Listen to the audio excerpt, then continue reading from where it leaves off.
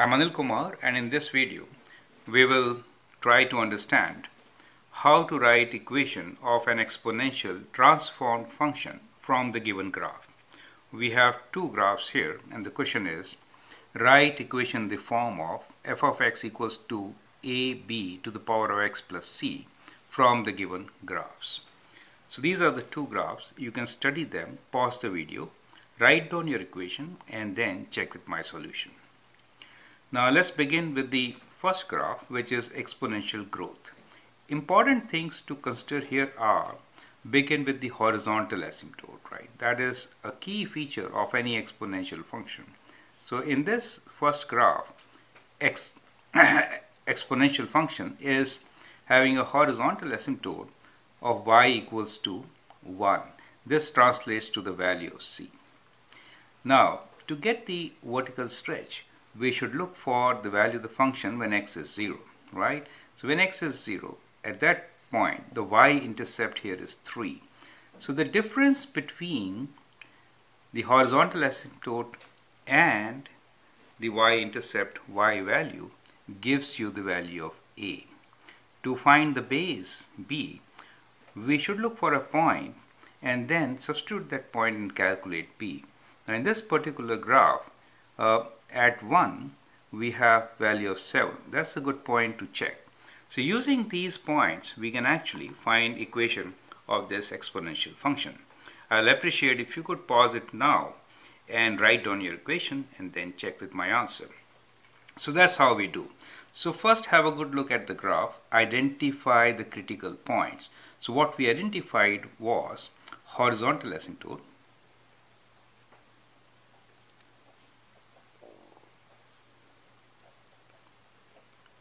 and that is y equals to 1, and horizontal asymptote means c for us, right?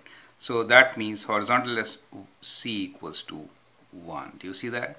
And then we identified y-intercept. Now y-intercept for us is x value 0 and the y value is 3, correct? So the y value of 3, when you substitute in your equation 0, then a to anything to the power of 0 will give you just 1. So you get the value of a. See how? So what we will do here is, in our function, we will substitute 0 for x, and then we get a, b to the power of 0. We know c is 1, right? So c is 1, so we'll write 1 here. And f of 0 is the y-intercept, which is actually 3. So we'll write equals to 3, correct? So from here, we can say b to the power of 0 is 1. So we get a plus 1 equals to 3, or a equals to 3 minus 1. So we can write a equals to 2. So we get a as 2. Do you see that? So we got a also using y-intercept. And now we can use a point. And in this particular case, the point which we identified was, this is the point. At 1, the value of the function is 7.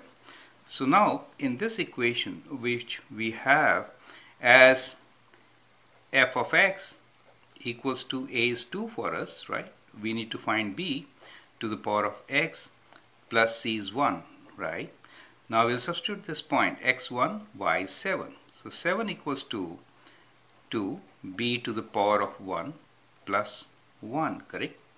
Now at this stage, 7 minus 1 equals to 2 times b, or b equals to 6 divided by 2, which is indeed 3, correct? So we get b equals to 3.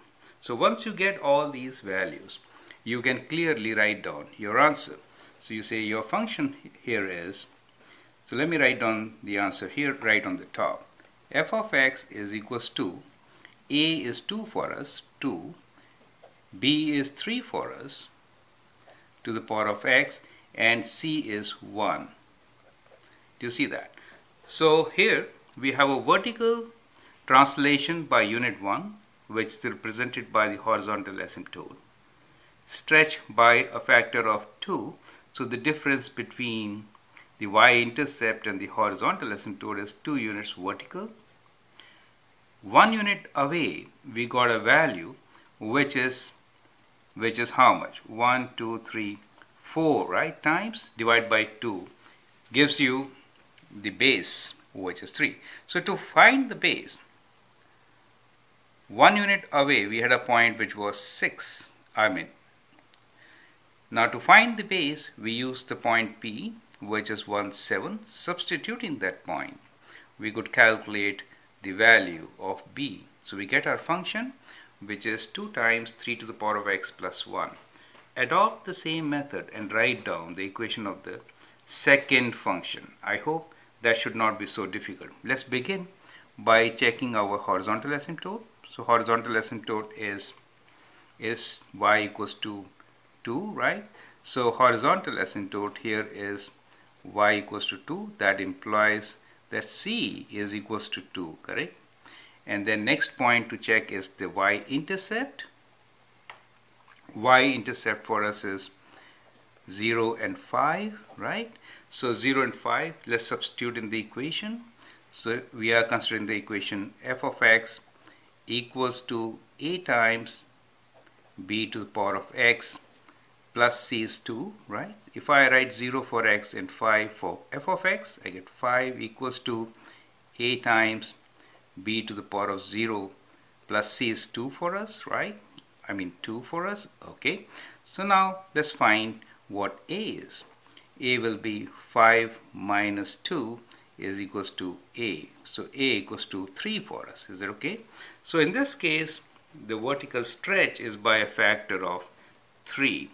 Now we can write the function as f of x equals to 3 times b to the power of x plus 2.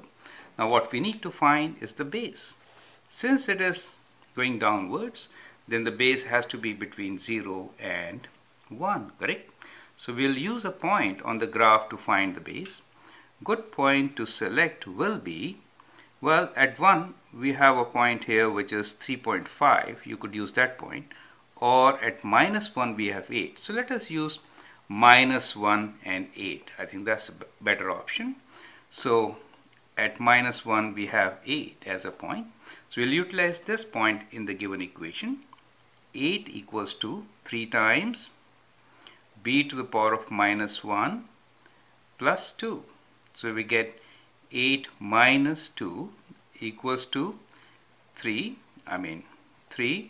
b to the power of minus 1. So which is 6, right? Divided by 3 equals to b to the power of minus 1. So we get b equals to, this is 2, right? So b to the power of minus 1 is 2, so b is equals to half, correct? 1 over 2.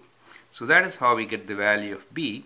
And now we can clearly write down our function, which is, let me push it a bit forward for you. F of x is equals to a we found as 3, b is half to the power of x, and c is 2 for us, right? So that is how you can get equation of an exponential function from the graph. Critical points are horizontal asymptote, y-intercept, and 2 points on either side of y-intercept. They are very critical to check, right? I hope that helps. Thank you and all the best.